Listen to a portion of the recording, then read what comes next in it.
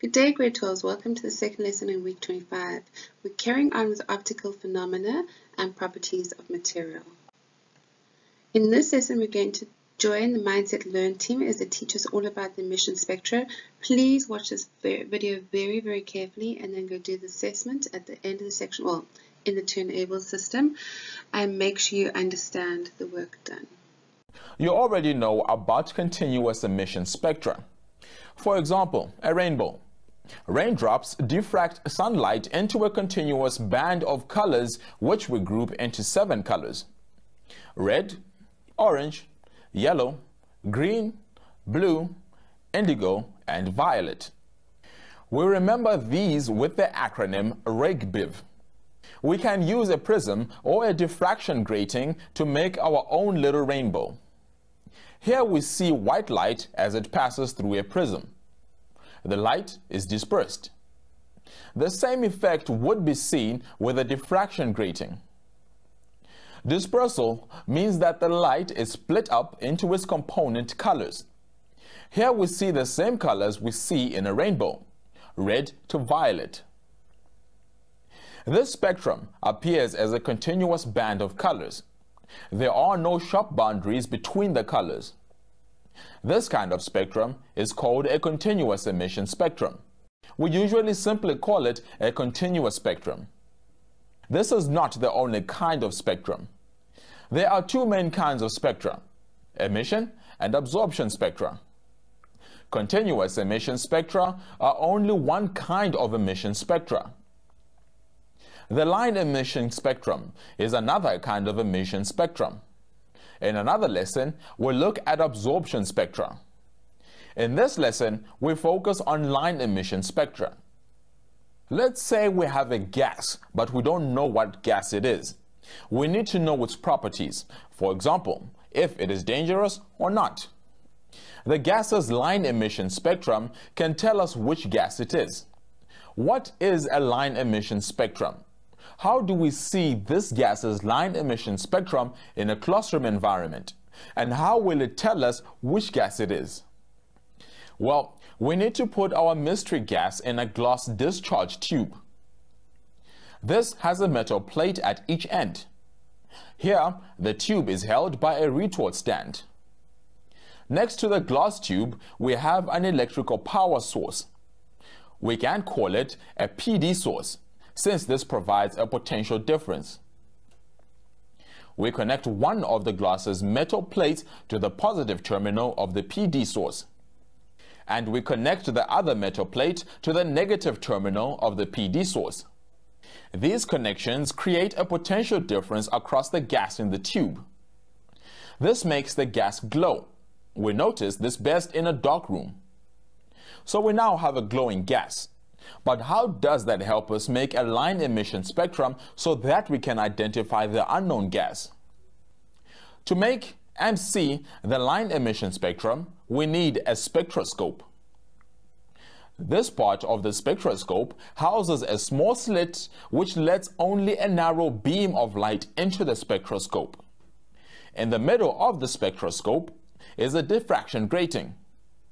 Remember, a diffraction grating diffuses light into its component colors. On the side of the spectroscope is an eyepiece. While the gas glows, we can look through this eyepiece to see a spectrum.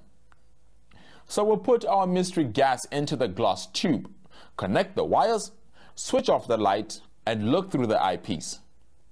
Our gas glows because of the potential difference across it. Here we see a representation of the potential difference across the discharge tube. This causes the gas in the discharge tube to glow. In this representation, the spectroscope has a prism rather than a diffraction grating and a photographic plate rather than an eyepiece. Notice that as the light passes through the prism, it is diffracted to form lines of color rather than a continuous band of color. With a spectroscope, which has an eyepiece, if we look through the eyepiece, this is what we might see. This is not a continuous spectrum. Rather, it has dark and bright lines. We call this a line emission spectrum. If we were experienced scientists, we would immediately know that our mystery gas is neon, just from this spectrum. However, if we saw the spectrum through the eyepiece, we would know our gas is helium. So, each gas has its own unique line emission spectrum. We can think of this as that gas's signature. For example, here are the line emission spectra of helium and hydrogen. But how do these line emission spectra form, and why are they unique for each gas? Let's join Diasha as she explains this to us. To understand why only some colors are seen, we need to take a closer look at what is happening on a microscopic level by looking inside the atom. Thanks, Diasha. Let's watch an animation for hydrogen. Notice the electron can be excited and fall back different numbers of energy levels. The color of light that is emitted depends on how many energy levels the electron falls. These colors form hydrogen's line emission spectrum. The red band of light is emitted when the electron falls one energy level. Green light is emitted when the electron falls 2 energy levels. When the electron falls 3 energy levels, blue light is emitted. And when it falls 4 energy levels, violet light is emitted. Diasha, please continue. Remember, the energy the electron loses or gains is always in specific values that are unique to each element, because energy is quantized. In other words, it comes in packets or quanta. When an excited electron drops down to a lower energy level again, the energy is released as a photon of light.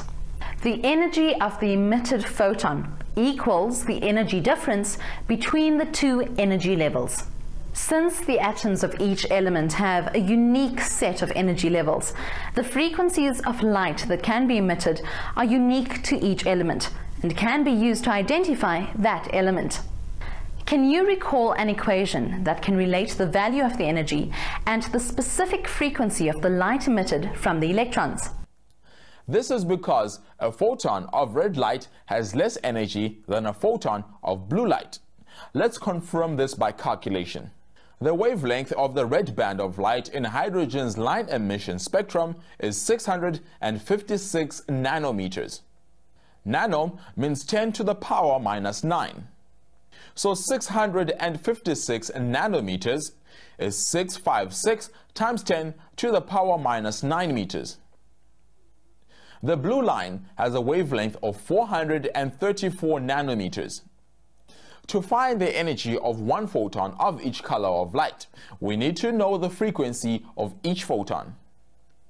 This is because we use Planck's equation to find the energy of a photon of light for each color, and for this we must know frequency.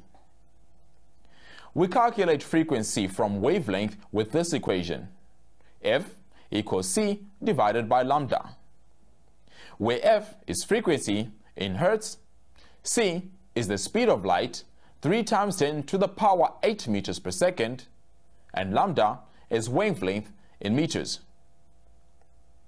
So the frequency of a particular color of light equals 3 times 10 to the power 8 meters per second divided by that color's wavelength. We substitute the wavelength of the band of red light into this equation to find its frequency. And we substitute the wavelength of the band of blue light into this equation to find its frequency. Notice that the red light has a lower frequency than the blue light. We use Planck's equation to find the energy of a photon of light for each color. Planck's constant, H, is 6,6 3 times 10 to the power minus 34 joules seconds. We substitute values and calculate the energy in each case.